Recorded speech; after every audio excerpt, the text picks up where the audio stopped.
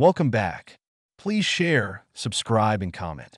In electrical engineering, admittance is a measure of how easily a circuit or device will allow a current to flow. It is defined as the reciprocal of impedance, analogous to how conductance and resistance are defined. The SI unit of admittance is the Siemens, symbol S. The older synonymous unit is mho, and its symbol is an upside-down uppercase omega omega. Oliver Heaviside coined the term admittance in December 1887.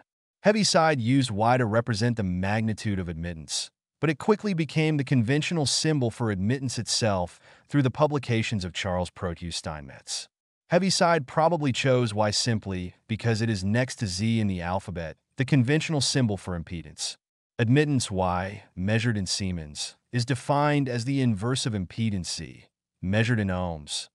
Y is identical to 1Z resistance is a measure of the opposition of a circuit to the flow of a steady current, while impedance takes into account not only the resistance but also dynamic effects, known as reactance. Likewise, admittance is not only a measure of the ease with which a steady current can flow, but also the dynamic effects of the material's susceptance to polarization.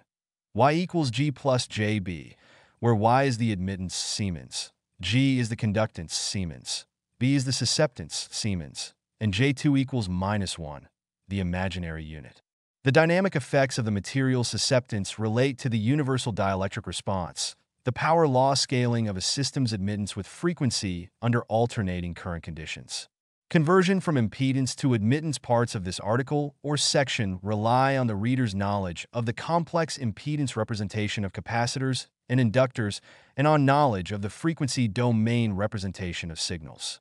The impedance, Z, is composed of real and imaginary parts. Z equals R plus Jx, where R is the resistance, ohms, and X is the reactance, ohms.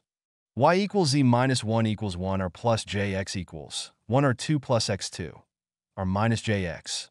Admittance, just like impedance, is a complex number made up of a real part, the conductance, G, and an imaginary part, the susceptance, B. Thus, Y equals G plus JB, where G, conductance, and B, susceptance, are given by G equals RE, Y equals R2 plus X2, B equals I'm, Y equals minus X R2 plus X2.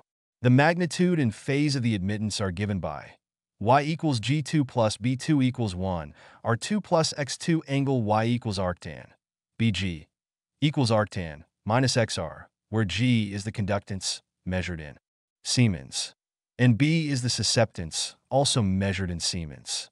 Note that, as shown above, the signs of reactances become reversed in the admittance domain, i.e. capacitive susceptance is positive and inductive susceptance is negative.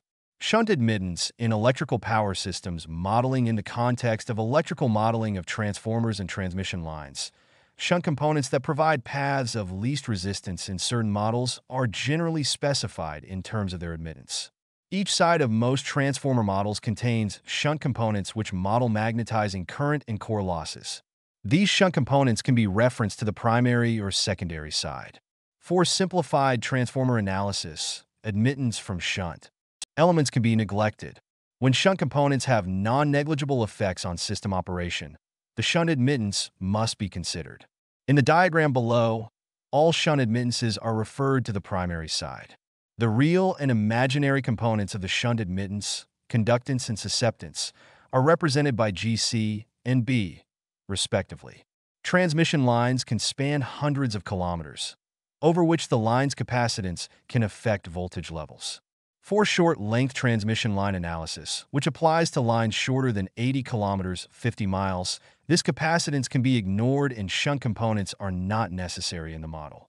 Lines from 80 to about 250 kilometers, 50 to about 155 miles, generally considered to be in the medium line category, contain a shunt admittance governed by Y equals YL equals J omega CL, where Y is the total shunt admittance. Y is the shunt admittance per unit length. L is the length of the transmission line, and C is the capacitance of the line.